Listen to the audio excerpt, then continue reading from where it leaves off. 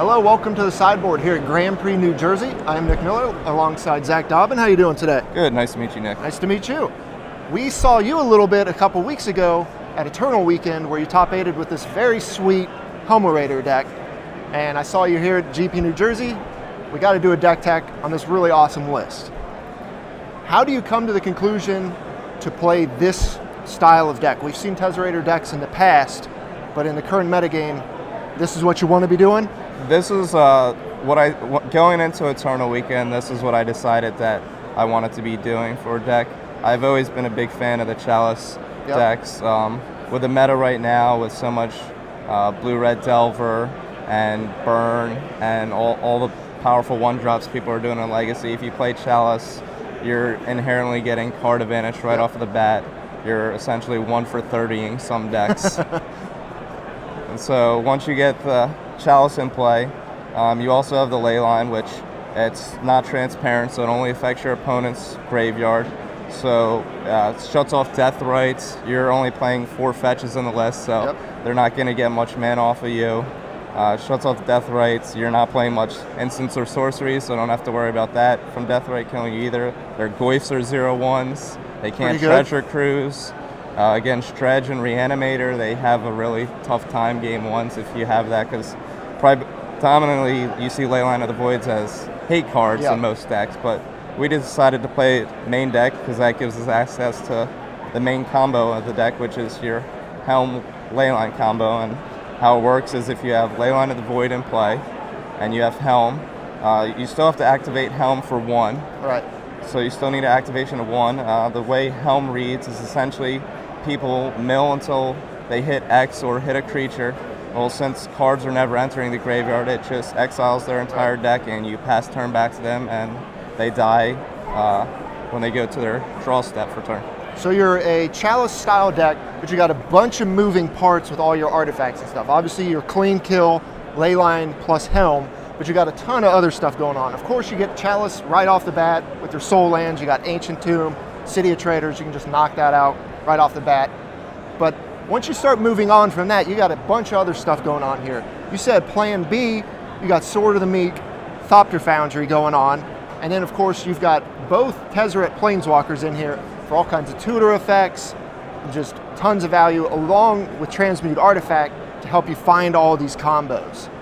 Talk about some of the little intricacies in this deck that you can do that people might not expect. Well, if you have you're playing 6 artifacts, mana rocks, and with them it allows you to go, sometimes like you don't have the turn 1 Chalice, but you have Leyline into turn 1 Signet or something, and then turn 2 you're able to play another land. I call, when I use a Signet, filtering the mana through the mill, because you're taking the colorless and purifying it and making blue and black. Right. So once you do that, you cast your Transmute Artifact. That's what we like to call a reader. Whenever I cast it, my opponent's picking it up, and if it's resolving, you float 2 mana, you sack a Signet, and you pay the difference. So since Helm costs 4, your Signets cost 2 mana. If you have a difference of 2, you pay the difference of 2. And essentially it's a fixed tinker type effect. So you're sacking an artifact, finding one that you're paying the difference, and able to get. So if you have the Sword of the Meek and you need a Thopter, you can sack Sword of the Meek, they cost the same.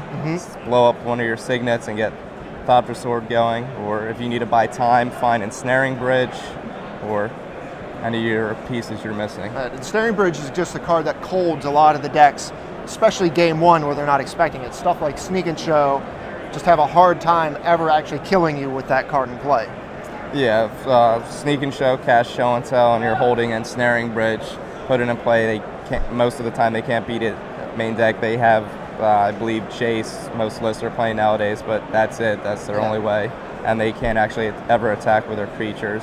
And even the Blue-Red Delver list, if you're able to empty your hand, Ensnaring Bridge just buys you all the time, as they have 24 points of burn in most lists. So, and then you have Chalice to deal with all those burn spells, and also Trinisphere.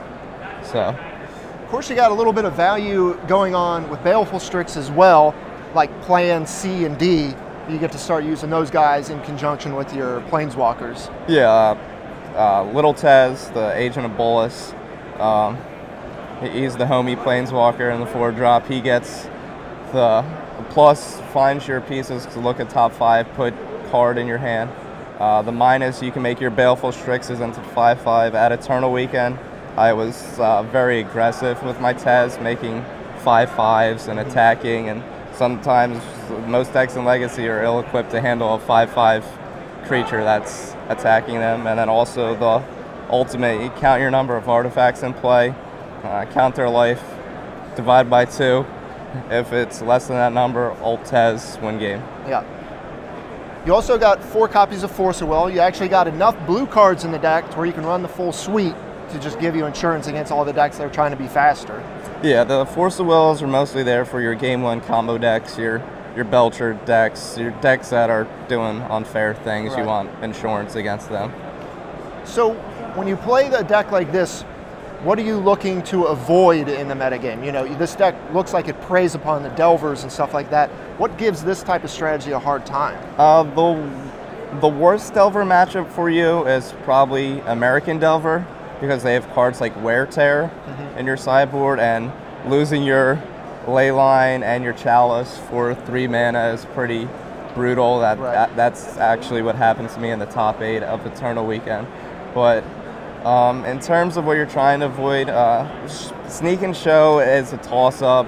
If they have like the turn 1 Emrakul one, you don't have Ensnaring Bridge, you're gonna lose. There's nothing you can do. But the decks you want to see are the Delver decks. Obviously, in my opinion, I think it has a very good Miracles matchup. I played Reed Duke.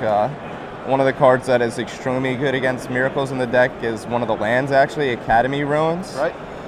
With Academy Ruins against Reed Duke, I was actually able to cast Helm of Obedience 4 times in the same game, and he ran out of counter magic, and it's like, well, I did all I could do, try to draw cards, because I had a pre-game Leyline of Void, and he's like, well, that's uncounterable. Yep. So you have that in play for free, and then just find Helm. So you just have infinite ways to get your stuff back. With Academy Ruins, just grind out any deck that's looking to just play counter spells. Yeah, the Academy Ruins is there for the counter magic. If the green-black deck's playing Abrupt Decay, if they Abrupt Decay and Snaring Bridge or like a Thopter Foundry, you're able to recur it and get your combo going again. Yeah. You're just hitting people from so many angles with this deck. They have so many cards they have to worry about, and even if they manage to deal with them, you can just get them back. So many angles. This deck looks really sweet. Let's take a look at the sideboard. You've got 3 Toxic Deluge. What's the big matchup for that?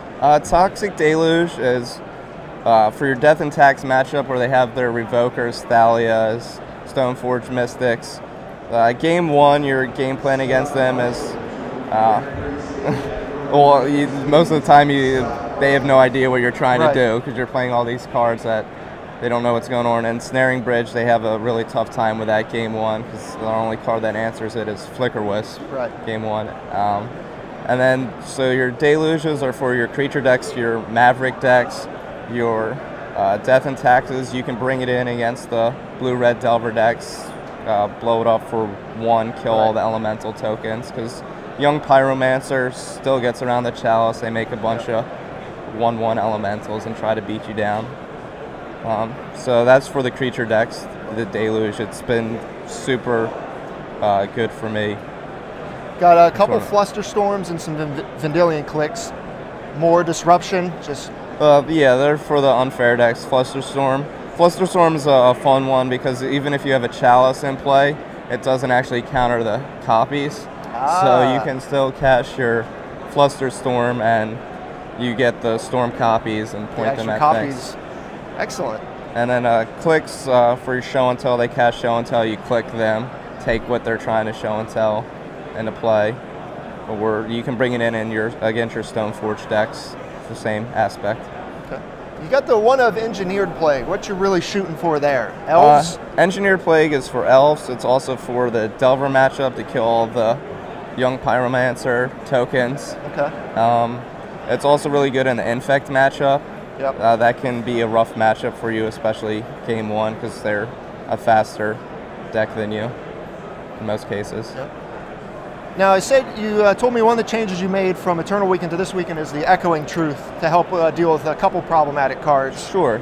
Yeah, the Echoing Truth was the one change I made from the 75. The reason I did it is the increasing popularity of Null Rod in people's sideboards. So what you do is you get your combo set on the table of Leyline like Helm. Since Null Rod's in play, you can't actually activate it, but you're able to end a turn, Echoing Truth, then activate it. It also is good killing elemental tokens, goblin tokens against like Belcher or Storm, and just dealing with some problematic permanents like Pithing Needle or anything that you need to get off the table. All right, well the deck looks really sweet. You had a great success with it a few weeks ago.